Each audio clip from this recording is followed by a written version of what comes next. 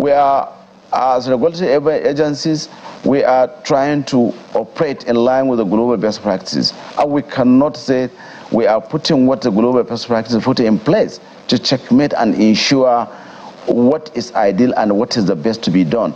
And we have to check all these things. I told you a number of reasons where we need to look at to review these cases.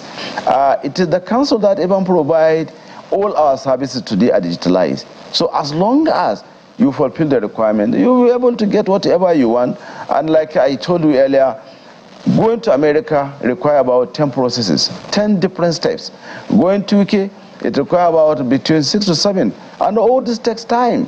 You must fulfill all that before you leave.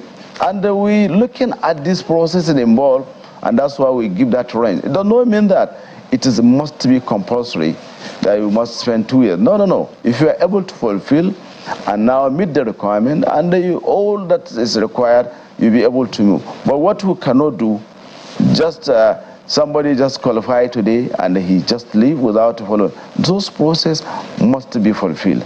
And you are expected to go to the online, provide all the relevant information, and we must do underground search to confirm the information you gave. And when we are talking about letter of good standing from the head of nurses that I'm sure the best person to issue that letter of good standing is the person you are working under. Right. And if you are not working, then the best person to give that letter of good standing is the person you undergo training for the last 3 years. And this is all we are saying, to ensure a genuine, credible individual is leaving the country for the interest of protecting the image of Nigeria. Well, Dr. Abubakar, we have to thank you so much. I know you have a busy day ahead, but some have said that you are literally setting them up to fail, because who will give a letter of good standing